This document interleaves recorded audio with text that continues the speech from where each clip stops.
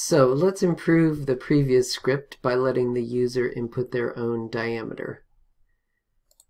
So let the user input a diameter. Okay, great. So instead of hard coding the diameter at 3, I'm going to let the user input the diameter.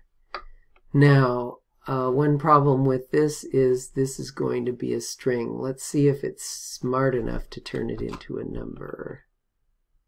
Nope, apparently not. So I could do it as a separate step. Well, actually, let's just see if it's smart enough to get this to work.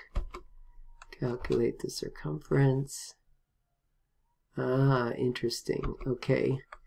So it did the conversion of the diameter string into a floating point number, which is good because maybe I don't want to put in an integer.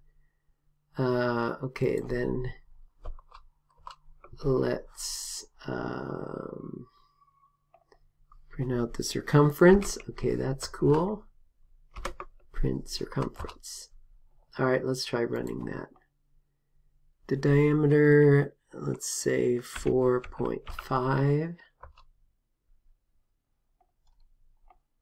Okay, 4.5 times pi, that looks right. Now, just to be a little bit clear, I'm going to make this be diameter string.